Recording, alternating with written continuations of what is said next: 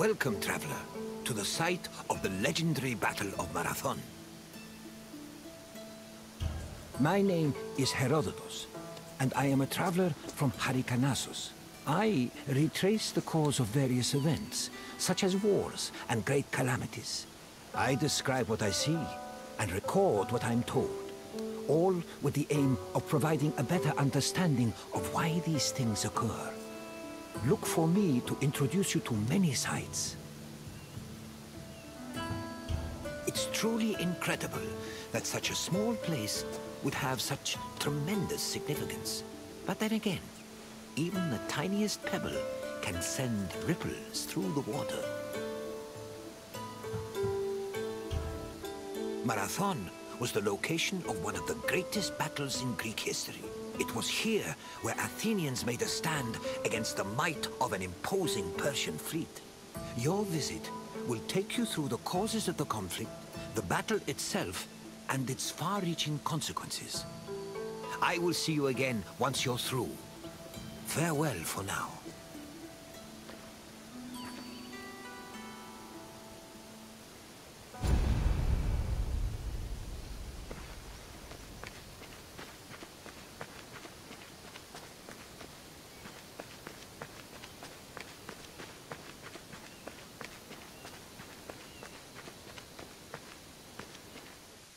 In 490 BCE, 600 Persian triremes landed on a beach 35 kilometers north of Athens. Standing in their way were 11,000 hoplites led by the prestigious Athenian general Miltiades. The Persian forces outnumbered the Greeks approximately 5 to 1, and yet the smaller force managed to push back their would-be conquerors. The Battle of Marathon was a major turning point in the Greco-Persian Wars, and the Athenians' victory would be celebrated for many years. The modern-day distance-running event is named a marathon in memory of a soldier from the battle who ran back to Athens to announce their victory, though whether this is real or legend is uncertain.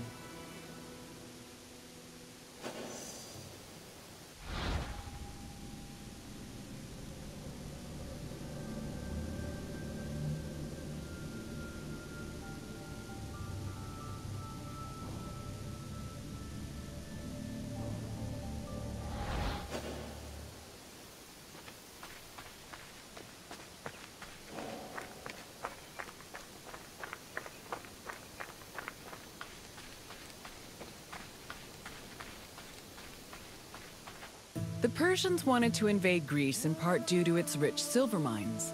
In 545 BCE, they came closer to this goal after their victory over Croesus, the king of Lydia.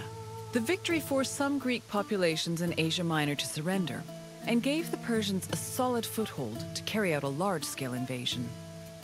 In 494 BCE, the city of Miletus revolted against its Persian rulers. They were aided by Athens and the nearby city of Eretria, and even burned down an important Persian temple.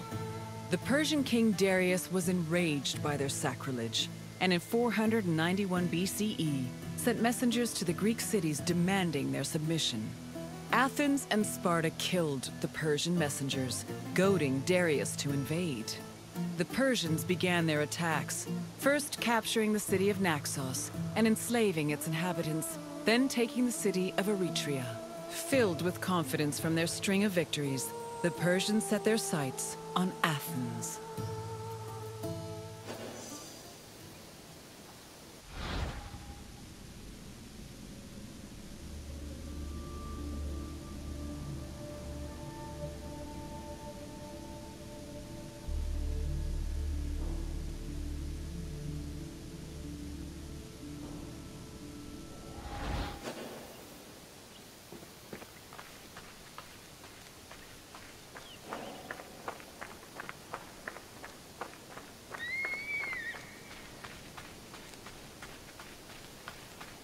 The Greeks were surprised by the ferocity of the Persian attacks.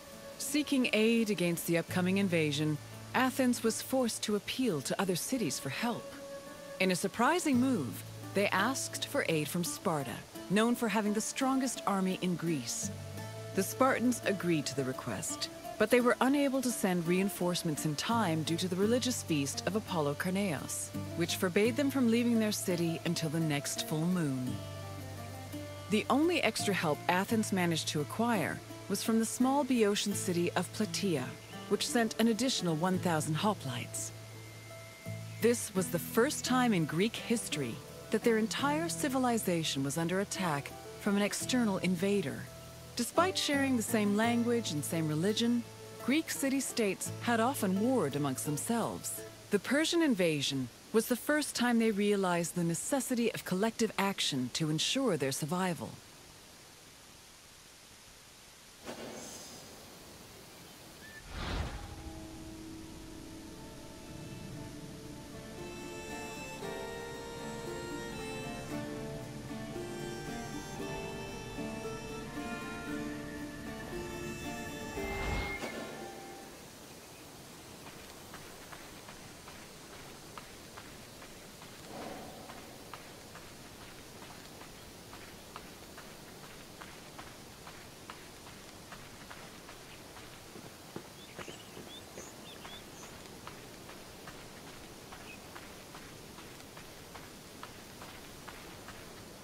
The Persian fleet originally planned to land at the port of Phaleron. However, the exiled Athenian tyrant Hippias, who sided with the Persians, advised them to land at Marathon instead, where it would be easier to deploy cavalry. The Athenians were unaware of the Persian battle plans and left Marathon undefended. This allowed the Persians to quietly set up camp on the beach, while Athens scrambled to mount a defense.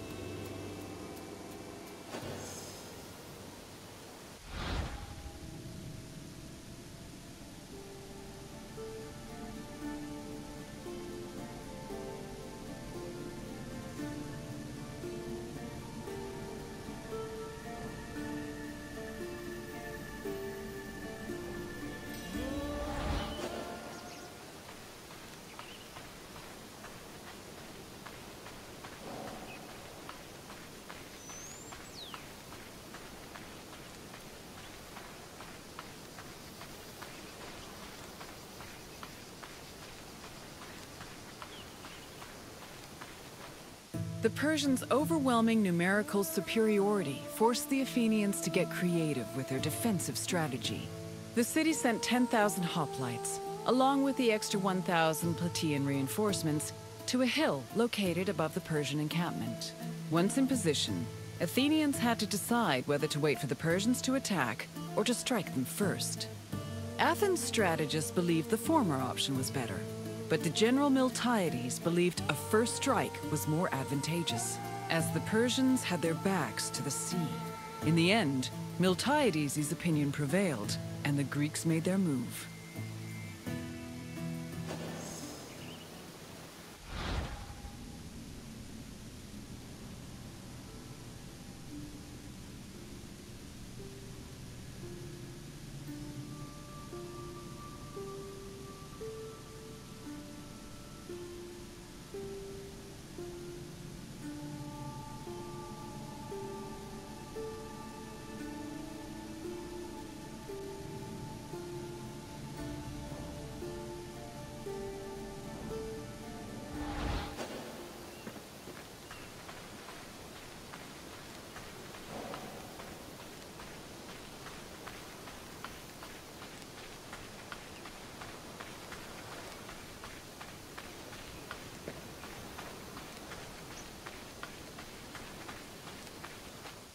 According to Herodotus, the Greek forces charged at the Persians without archers or cavalry. The Persians were unprepared for what they saw as an act of madness. While they were able to hold the Greeks back at first, they were eventually pushed back to their ships and forced to retreat. The Persians suffered heavy losses during the battle, with approximately 6,400 casualties. The Athenians, on the other hand, only lost 192 soldiers.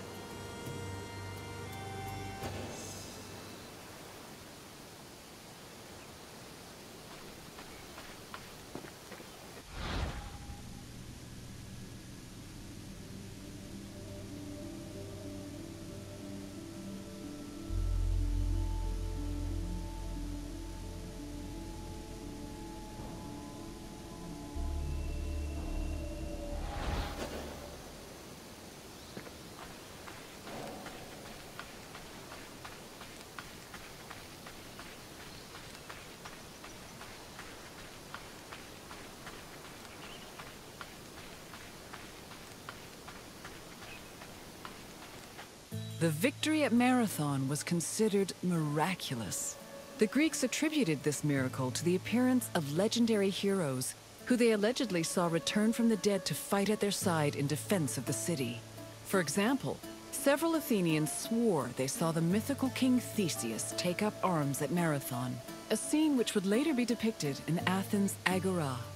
Similarly, some hoplites attested that Heracles appeared at Marathon, clad in his lion's skin and wielding a club. The supposed appearance of these heroes helped elevate the Battle of Marathon to a legendary status among the Greek people.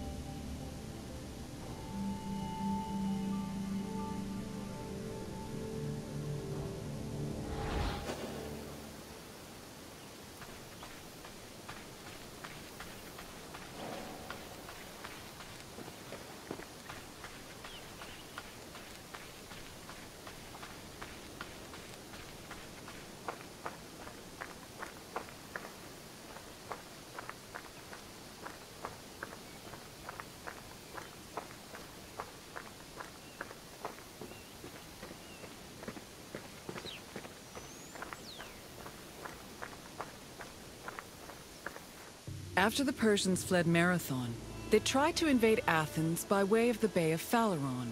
However, this gave the Athenians time to return to their city and mount a proper defense. Fearing further losses, the admiral of the Persian fleet called off their attack, and the Persians returned to their empire. Darius was furious at the campaign's failure, and decided to seek vengeance in a retaliatory expedition from both land and sea. Meanwhile, Sparta begrudgingly congratulated Athens on their victory.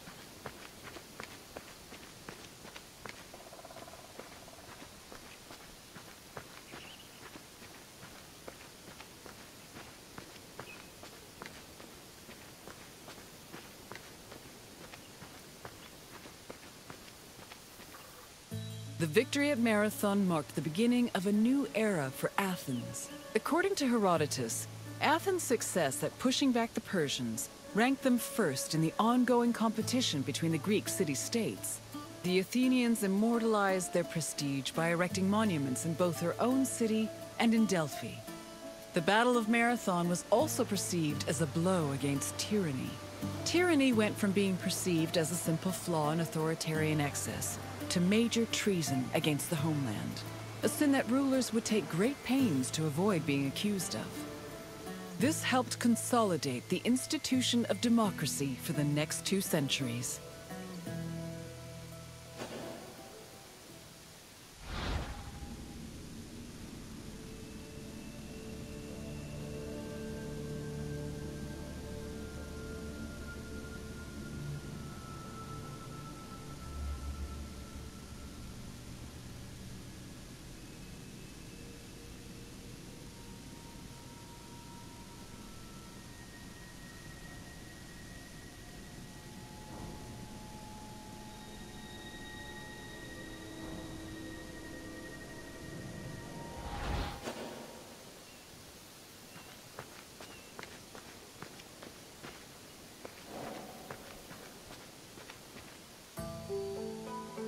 I hope you enjoyed this look into the famous Battle of Marathon.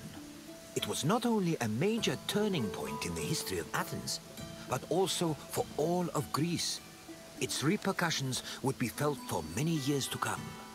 Is there anything else you'd like to do? Of course. Let's start with a simple question. Which Athenian general led the Greek forces at Marathon? Leonidas was a Spartan warrior king and would not have led an army of Athenian soldiers. Try again. Brasidas was a Spartan general, and while Athens asked Sparta for aid, they were unable to send reinforcements in time for the battle.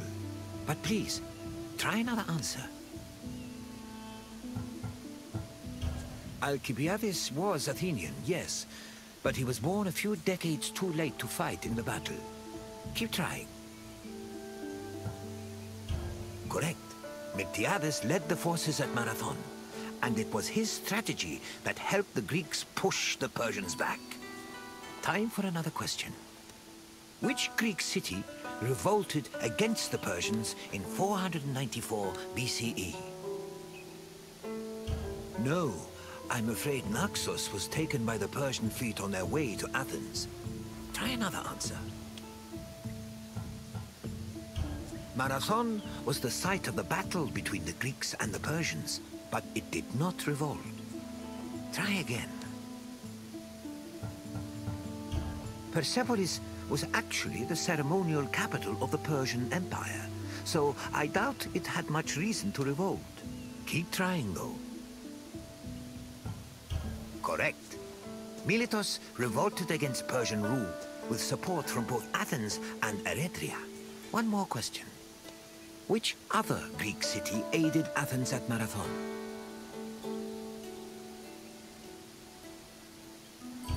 Unfortunately, Eretria was taken by the Persians, and thus unable to help.